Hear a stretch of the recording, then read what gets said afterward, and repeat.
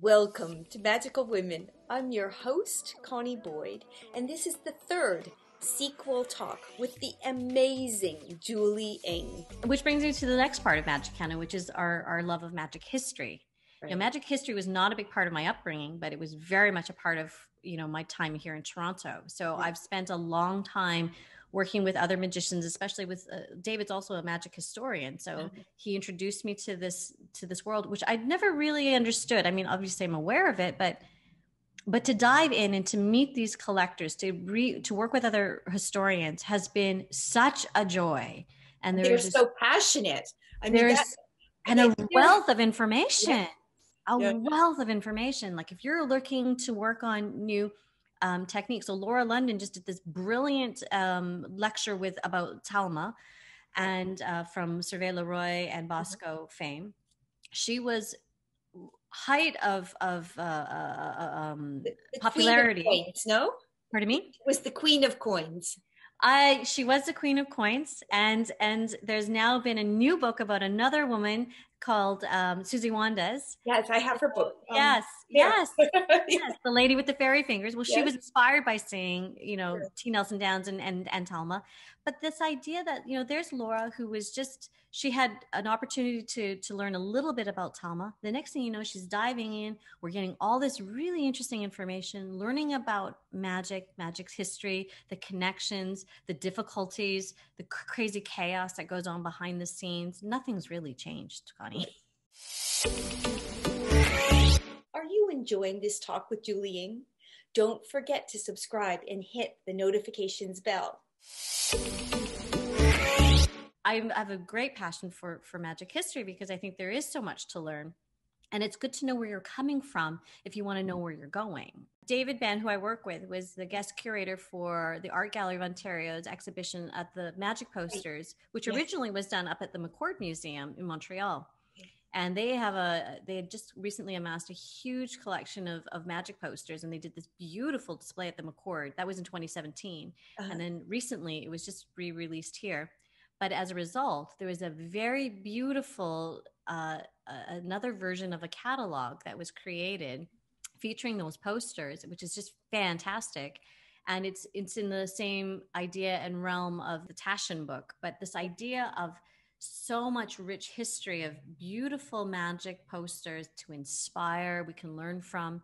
I love the Taschen book because, of course, it's got all of the essays that come with it to give you the history along the way. Sort of like that picture encyclopedia. I'm always fond of encyclopedias. So this idea that we're learning bite-sized magic along the way. And I love this idea from Magicana's website to eventually become that for these bite-sized pieces for people who are interested in learning magic or seeing magic of a different kind.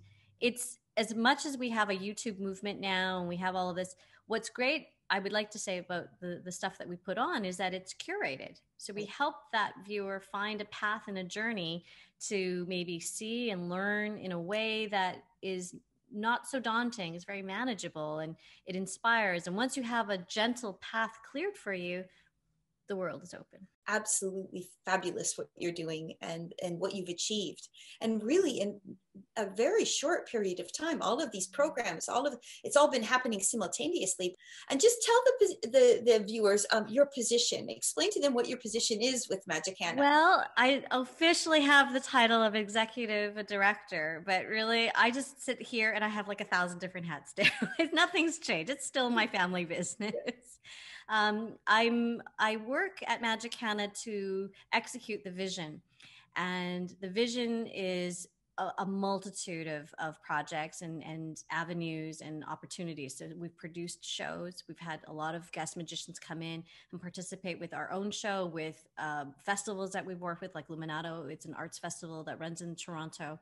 So bringing in magicians to producing their shows, to producing our own shows and theatrical productions. David's done a lot of writing on magic history, so he's converted some of his writings into creating shows. He's worked with one of our founders of Magicana, Patrick Watson, who is a pivotal figure in Canada in broadcasting and in writing. And he and David worked on the first show that I joined called The Conjure. It's a historical piece.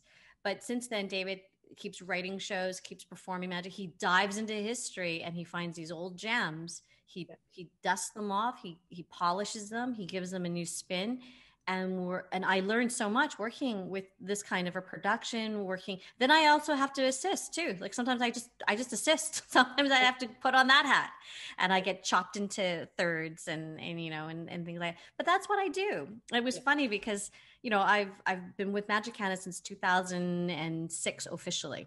Mm-hmm. But so I've been my name's been a part of the program a lot. And one of our producers, we were working with a theater company called Soul Pepper, and they see my name as, I'm executive director. So I'm writing contracts, I'm sending out this, I'm writing that, we're signing this. So administratively, right, marketing wise, production wise. And then one of the administrators saw me on stage with David, and David had a beautiful version of a new zigzag belt. It's really interesting. And it was he calls it the bespoke zigzag because it's tailored for me. And because I'm of a certain height and size, they really elongated it to make it really look really cool with this very interesting touch to it. But the one of the administrators I've been working with for the theater company saw me on stage. She was like, so she even gets cut in half too? Is there nothing she can't do? I have a point of pride. I'm like, yes, I do. You see that cape that you wore as a superhero as a child, you actually have growing into it. I have to, I thank my mom because, she really, it was the engine behind all of that chaos that my father was like this visionary. Oh, let's have a magic shop. Let's have a bartending school. Let's do this theater show. So my mom would figure out how to then execute how that was all done. Yeah. She's behind the desk ordering, working with, the orders at the shop. She's the one who's trying to, organize and get the contract sorted out and file papers that we needed to do for my dad's bartending school. And, right. That's how I learned. My parents were very much a team, but they rolled up their sleeves and they taught me how to find out. If I didn't know, don't be afraid to ask. And I really felt that has given me the skill set for today. So part of the other things that I love at Magicana is our publishing wing. I have really taken to working with that area as well. So one of the things we do is we produce this magazine called Magical. Okay. And it's a history journal about collectors and magic history. But I get the joy of working with the contributors, and then I get to work. I learned from Michael Albright how to lay out. So I was working with him, and he helped me. Viewers, wait, you're being very humble. Who's doing a lot of the photography? Yes. And so I it's like baptism by fire, Connie. So it all started with the Zero book, and Herb, I met him through my family, but I really got to know him because David was asked to write his book.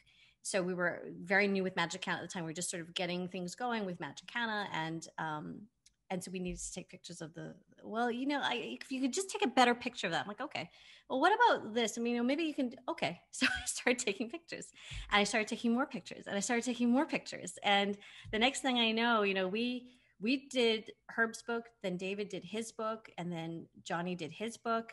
And now I got a chance to work with Richard Kaufman to work on the Jennings book. It's like, I have learned so much from just the lens view, but I also learned a lot because in doing those books, David wanted to do a new book on sleight of hand. So I learned a lot about sleight of hand because I was reading it with him, helping him edit it, but I was laying it out too. And in looking at the pictures, taking the pictures, seeing the struggle of getting into that crazy position, and then laying that stuff out. Like, I have a very interesting view of all of these things from the various hats that I had to wear to bring the book to fruition. Mm-hmm. And that's one of the things that I have really personally taken great joy and interest in, is because that for me is the epitome of learning. I get to place it all together. And my biggest joy was when Suli passed away, we were working on the Johnny Thompson book, and Johnny called me right away, and I hadn't even left the hospital yet. And he said, okay, we're going to put the book on hold. And I said, no, Johnny. I said, I need to work right now. I don't know what I need. I don't know what to do. He goes, no. I said, yes. So I dug in and I dove into his project, We started working with the book, so it became a new focus and project. And I learned so much from that guy in all the years I've known Johnny. I've known Johnny a long time. He knew me as a child. I always used to joke that Johnny knew me before I knew Johnny. I think, I think I was like 4 or 5 years old when we first met them.